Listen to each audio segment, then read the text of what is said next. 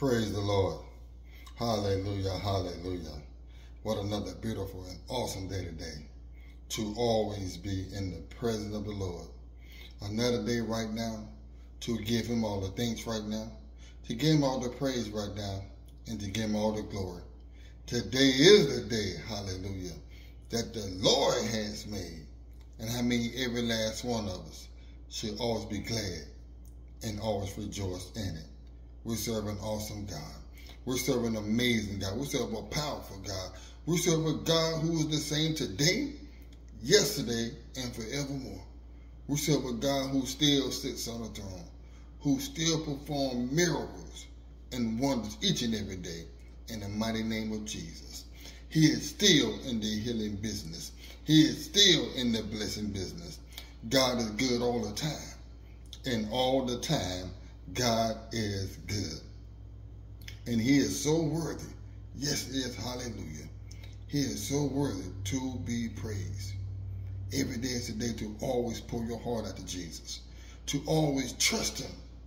Even though when things are not adding up. When it's not even making sense. See, our problem is we thinking because we don't see nothing that God is not working. Our problem is we think when things are falling apart that it's over with. And actually, that's when it actually is working for us. See, that's where we got to continue to pick up our crosses and follow Jesus. That's why we got to continue to stay in his will and stay in his words and stay in his promises and rest in what he is saying, because God will never leave us. Hallelujah.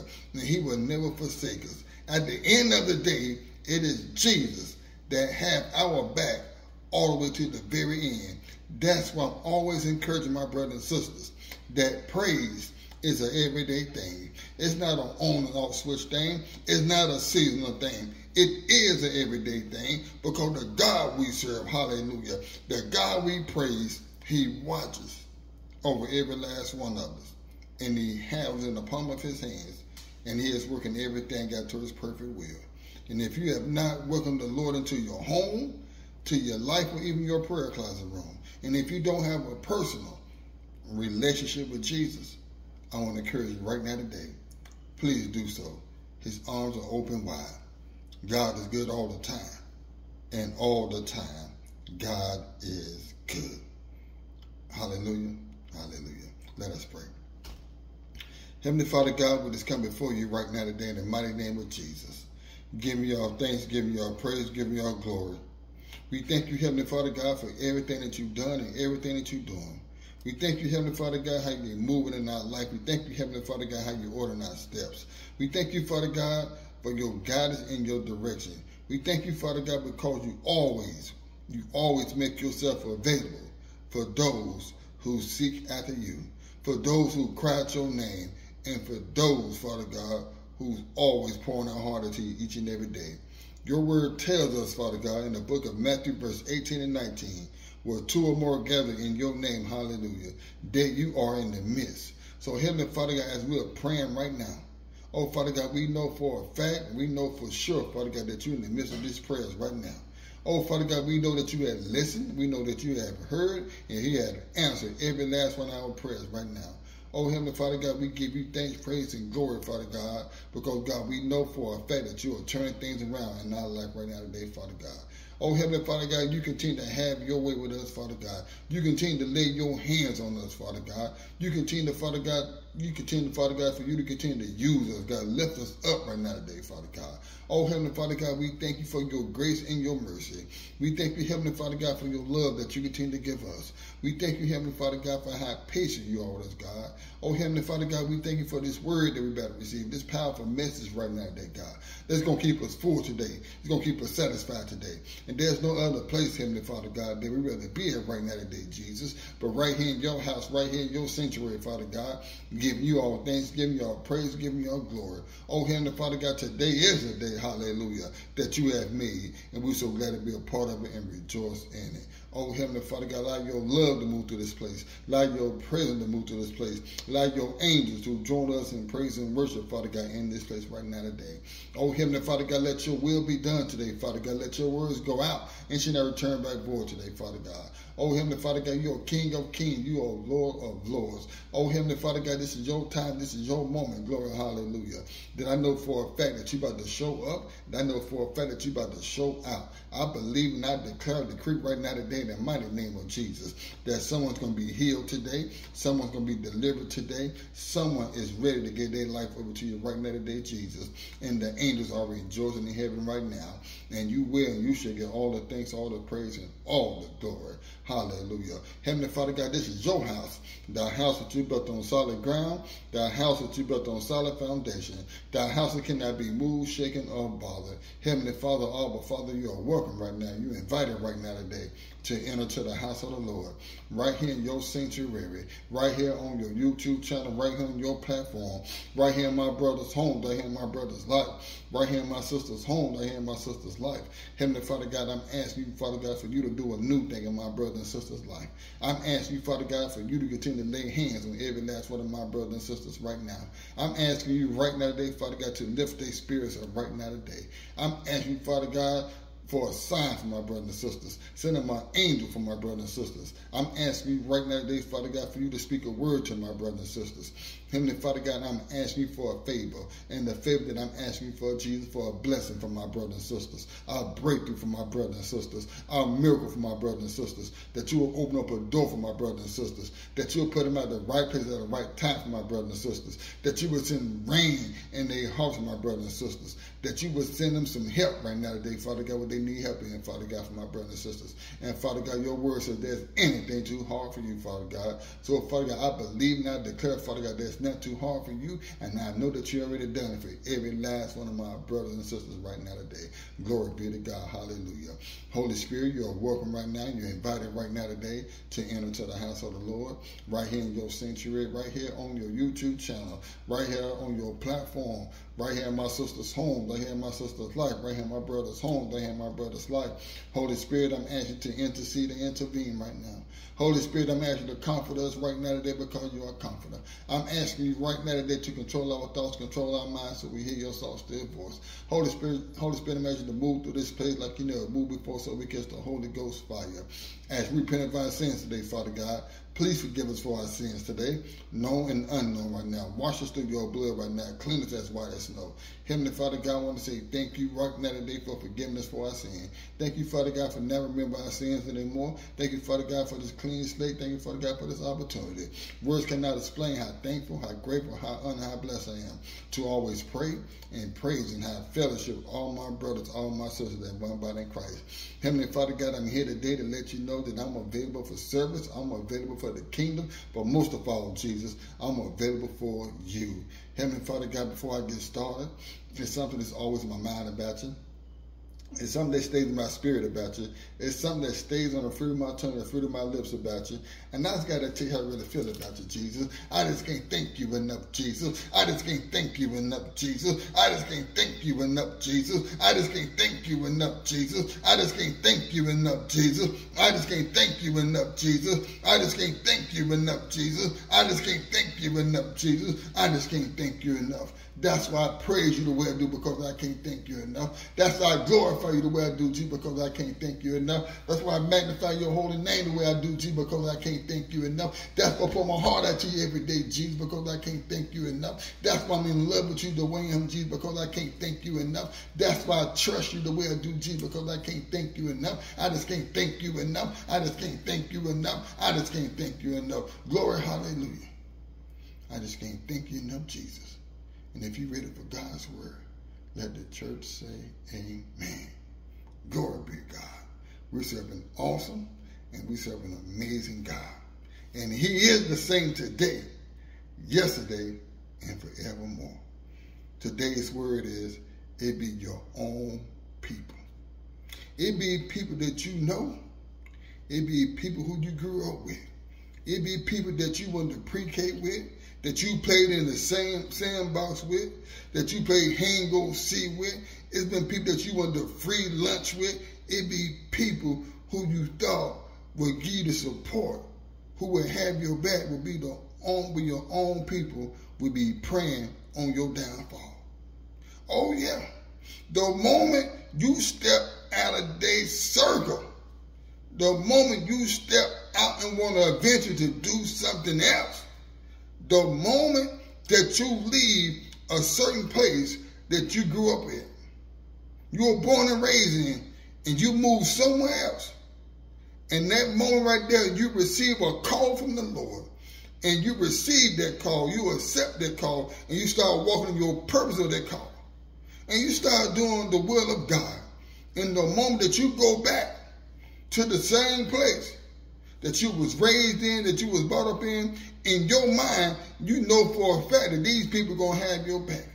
You know for a fact that these people going to support you. You know for a fact that these people going to sit there and talk about you. But them be the main ones who will not support you, who will look down on you, who will bring up all your dirt, all your past, what you used to do, because in their mind, they still thinking that you the same person that you was when you was hanging with them. And the first thing they're going to have the audacity to say, oh man, I remember we used to smoke together. I remember we used to drink together. I remember we used to go to the club together. I remember we used to do this. I remember we used to do that. I remember we used to wild out, do all these things. They will never accept who you are, especially the new you. They just won't do it. You'll get more help. You'll get more recognition. You'll get more people that will talk about you from people from the outside who don't know you, who didn't grow up with you, didn't know people who you actually knew. I'm just keeping it real with you, my brothers. I'm just keeping it real with you, my sisters. And I know some of y'all right now today, you had just witnessed that, because in your mind, you thought these people that you used to hang with will look up to you. They give you some type of recognition. You thought they'll support you. But now all of a sudden they're looking down on you. All of a sudden right now, they say, man, what are you talking about? You ain't doing this, you ain't doing that. Man, you used to be a drug dealer. Man, you used to cuss. Man, I know you ain't doing it because I know what you and I used to do. We were just doing it about a year ago.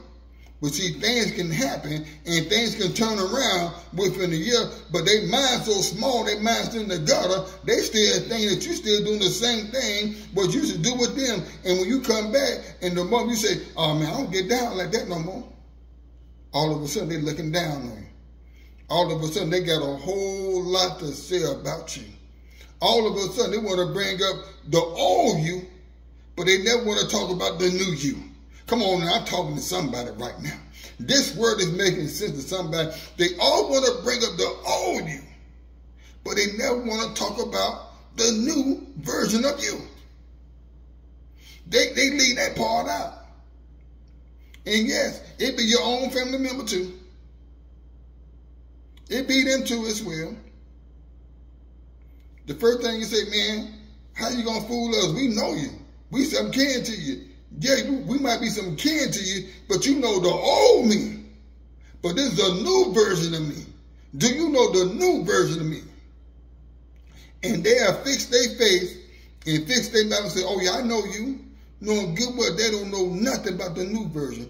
Anybody can talk about the old version of you. That's easy to bring up.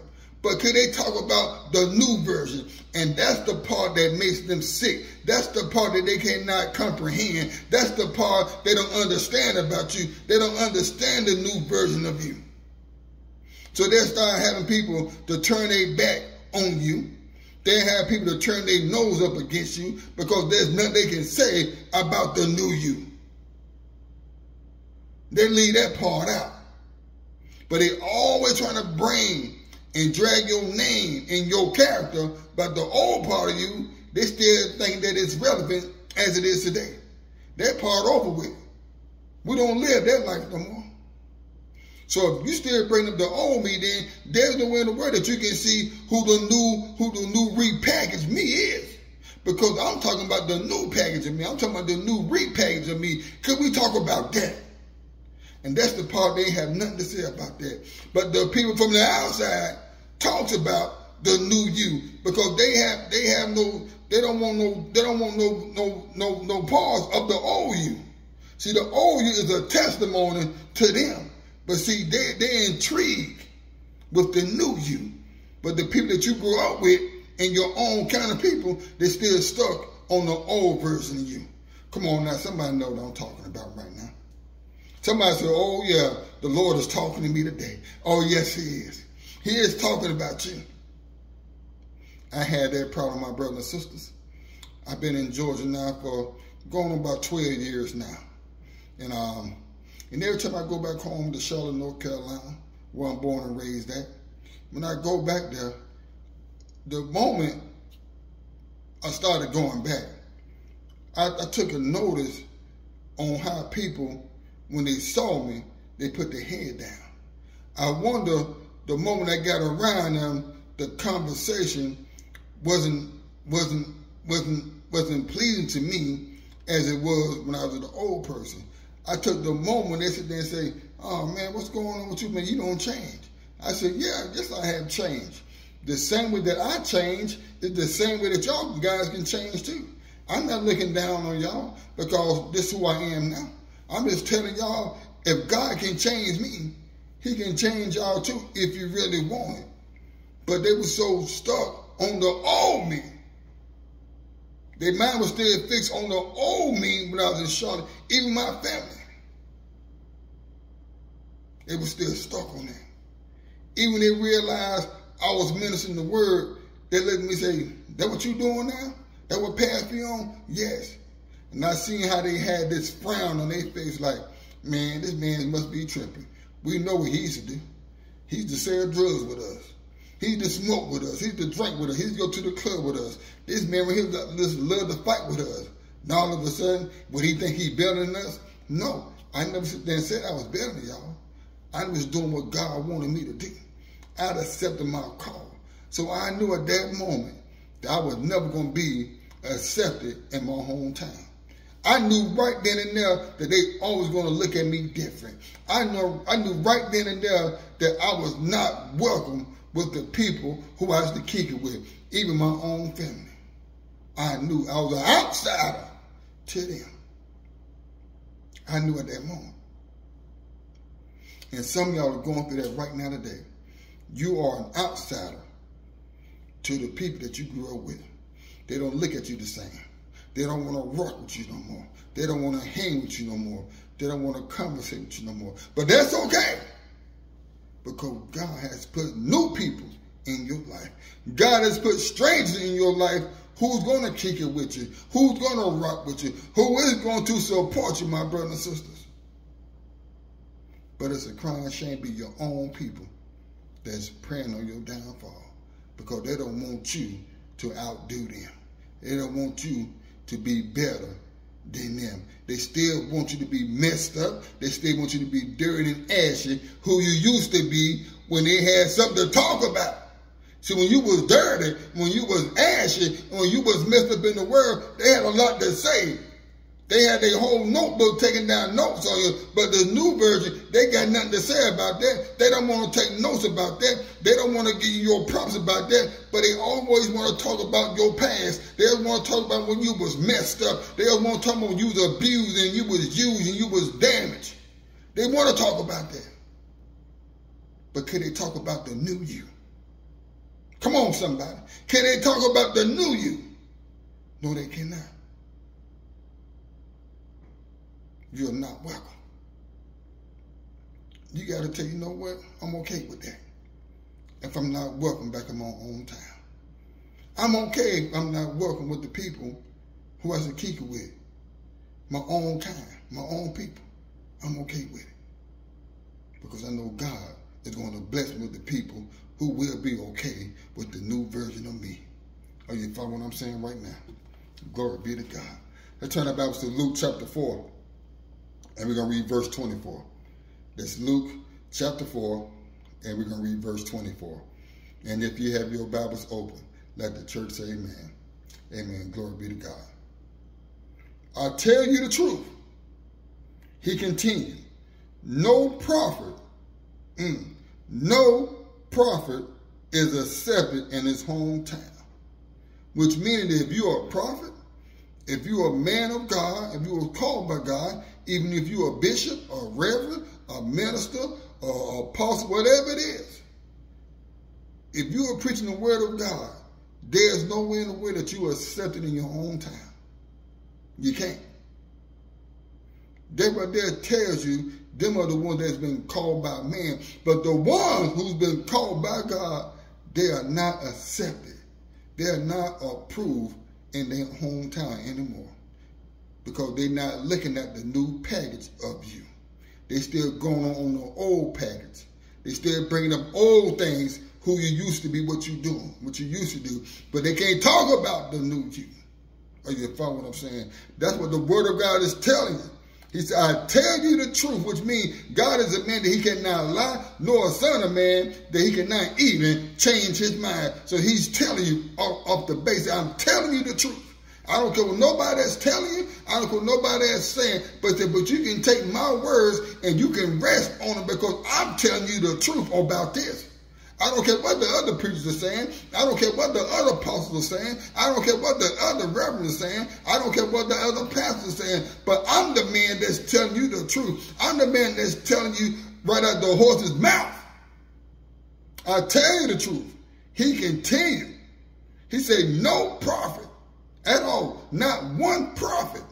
Not one minister. Not one bishop. Not one reverend. Not one apostle. Hallelujah. Is accepted in its hometown. And I assure you that there will be many windows in Israel in the latter time when the sky was shut for 3.5 years and there was a severe famine throughout the land. He said, I'm telling the truth. He said, no prophet, no man of God that's been called by God is accepted in his hometown. And you're not accepted. They're going to look down on you. Jesus was not accepted in his hometown. The first thing they say, is you son of Jesse? Are you the carpenter? They never wanted to see the new part of Jesus. They brought up who he used to be, what he used to do. But they could not accept the new version of Jesus. They cannot accept the calling that was on his life. They cannot accept the light that was shining on him. They cannot accept the anointing that was on him. They cannot accept the blessing was on him. They cannot accept that the favor was on him. And that's why they'll never accept you, my sisters. That's why they will never accept you. They'll pray on your downfall. Your friends will pray on your downfall. Yes, they will. Your family members will pray on your downfall. Your in-laws will pray on your downfall. People who you used to work with will pray on your downfall. People that you used to go to church with will pray on your downfall. That's why you will never be accepted and you will never be approved back in your hometown. When you ride past them and say, hey, I'll holler at you. I'm adios. I'll see you, hasta la vista, and keep going. Because they'll never look at you the same. If they didn't look at Jesus the same, if they did not accept him, what make you think they're going to accept you? I don't know who I'm talking to today. I don't know who this word is for today. But God said it's okay if you're not accepted in the place that you was once raised and born in. Because you will be accepted in the place that God has blessed you with right now. And if you're the one that's going through it right now, he's telling you right now, you can rest assured, he said, you're going to be okay. Don't worry about it. I'm going to send strangers your way. Who's going to help you? Who's going to accept the calling, hallelujah, that's on your life? Because you doing my will, my Father's will. Don't worry about the people that you grew up with. God said, this word about what I'm doing in your life. And if this word is for you, and this word has resonated with you and it's moved through your spirit today, go and hit Jesus' like button. Go and hit the subscribe button to us well. Can you please pray with me? Lord Jesus, I ask of you to come into our life, to guide us, direct us, use us.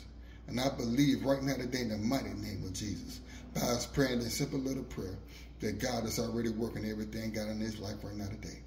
And if you ever want to get in contact with me or leave me a comment, my YouTube channel is withers.lt. Always keep Jesus first place. Always seek him. Always honor him. Always keep your eyes focused on Jesus, because he is the author and the perfecter of your faith. Continue to trust him even though you don't see things happening. Continue to hold on to his unchangeable hands and please not let it go. Continue to pick up your crosses and follow Jesus. Choose faith over fear. Always continue to pray for your fellow brothers and sisters. It does not matter if you know them. It does not matter if you ever seen their face. Prayer helps and prayer changes things. I'm always going to continue to keep y'all in prayer, my brothers and sisters. The only thing that I ask y'all guys to do for me is continue to keep me in prayer and keep me lifted up too. I'm serving Minister LT. I love y'all. Stay blessed. In Jesus' glory, holy, mighty name, I love every last one of y'all. Amen.